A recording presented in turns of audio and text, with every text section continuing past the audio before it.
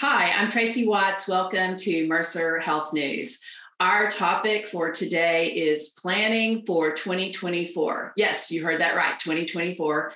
We're just getting started with this year, but we're already starting to think about next year. And so I've asked Beth Umland, who leads research at Mercer, to join me today. Beth and I have a lot of conversations on this video series, and we always like to talk about her research, what she's seeing, and what we think is going to happen next. And today is no exception. So, Beth, thank you for joining me and tell us what's going on in your world.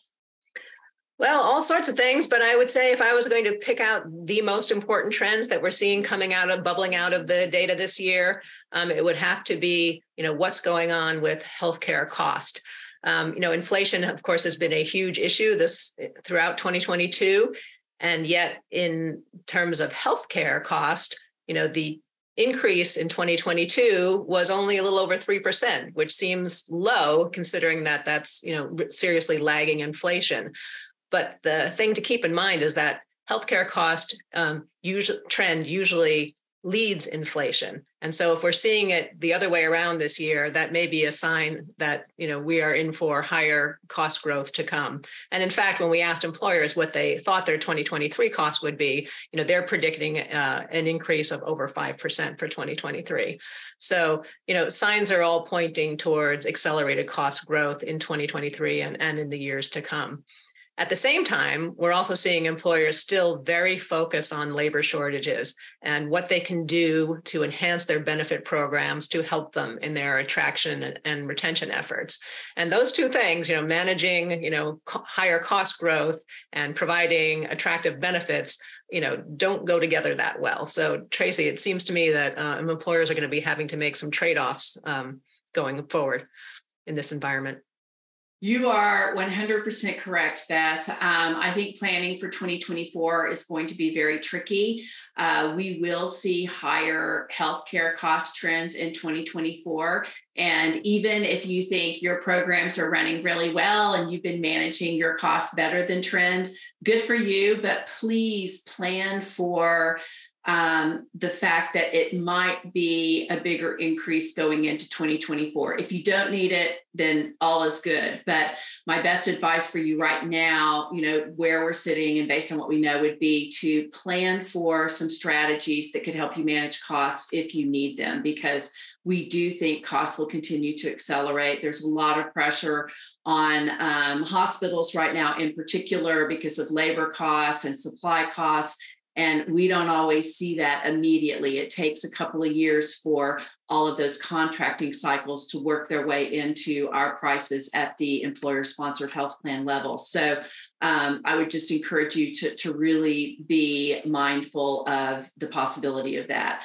I know that that's going to be really challenging because we are in a time where you cannot shift costs to your employees. The war for talent that Beth talked about is real, and people are very sensitive to the affordability issue, on top of the fact that, they could go someplace else that has better benefits. And so there's a lot of competition around that right now. And it will put a lot of pressure on employers to manage costs while not shifting them to employees.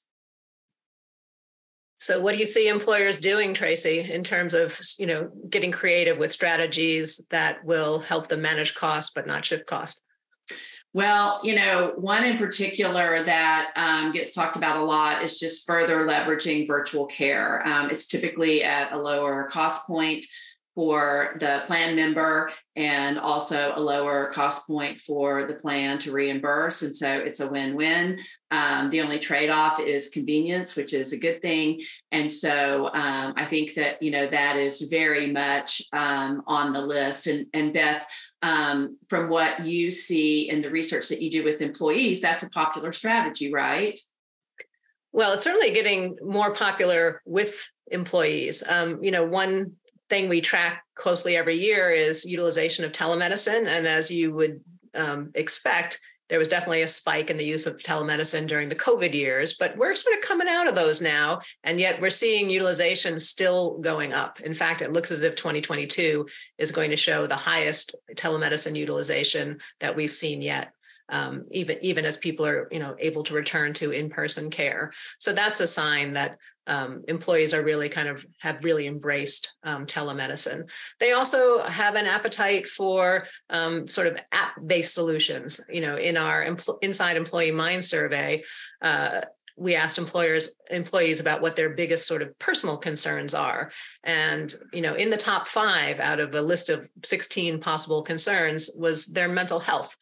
And when we dug a little deeper and sort of said, well, what could your employer do to support your mental health? One was, enhancing our EAPs. Employees know about their EAPs, they're comfortable with them, but they were also really interested in virtual solutions like mental health apps for relaxation, for, assisting with, personal problems. So they are definitely open to virtual care in mental health as well as in other areas of healthcare. Yeah, we did some research last year taking a look at the use of virtual behavioral health services, and they were non-existent prior to the pandemic. And the utilization has been very strong and continues to be strong, even into and through 2022. We always focus on the strategies that are the most popular, that are at the top of the list. But what are some of the strategies that are maybe mid-list that haven't been as popular with employers? They're not yet as prevalent in the market, but maybe they will become more interesting as the market gets more challenging and employers are trying to, prevent cost shifting and maintain affordability for their employees. Well, when we ask employers what are the strategies that you'll be focusing on over the next 3 to 5 years, as we've discussed at the top, are enhancing benefits and managing high cost claims and expanding behavioral health care. You go a little bit farther down the list, and a strategy that we see the largest employers kind of leading with, but maybe it hasn't sort of trickled down into mainstream companies yet, is increasing the use of virtual care throughout the healthcare journey. And I'm thinking of, virtual first plans that are designed to really encourage employees to go to a virtual healthcare provider first, and then an in-person provider, as needed. Another one a little farther down the list is steering employees to high-value care, like accountable care organizations or centers of excellence. One thing we saw in the data this year is that more employers are adding, enhanced navigation services. And I think that's, kind of part of the same strategy, which is how do we get our employees to go to the high quality, more efficient providers, and navigation services are part of that. So, I really like the idea of that. I feel like it brings healthcare into a more future-focused lens. Throughout our life outside of healthcare, we leverage so much technology, digital tools, apps today in our everyday life, but we haven't really gotten to that point with healthcare. And so I like the idea of that a lot. Well, I have heard you talk about 2023 as the year that employers should experiment. And certainly, the virtual care is a piece of it. Are there other places that you would suggest for employers to go experiment?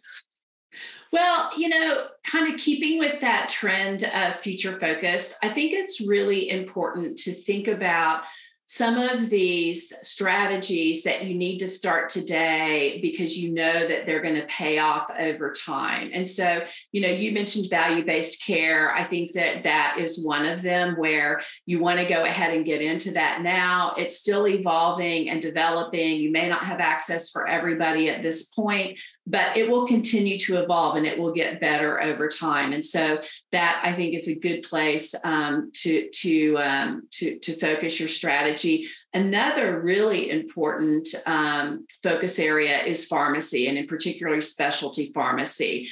Pharmacy has been the biggest driver of trend for several years now. It is also an area where we're seeing a lot of growth in terms of new drugs, and in particular, specialty drugs. I saw an article this week that suggested that most of the new specialty drugs coming out have a price tag, per treatment cycle of over $200,000. And so that's something that if you're not already planning for that, you need to now. It's only going to increase over time. And so another example of strategies that you need to get into place today, because they will definitely continue to pay off at even a higher level into the future. So couple of suggestions there. All right, well then let 2023 be the year of experimentation. Well, I think that is good advice for our audience. I think that we're going to see some challenges, and it's going to call for some creativity. And we are right here to help you along that journey. And we'll continue to bring content to our U.S. Health News channel to share with you as you tackle the challenges ahead. So, Beth, thank you so much for joining me today. And thank all of you for being here with us. Thanks, Tracy.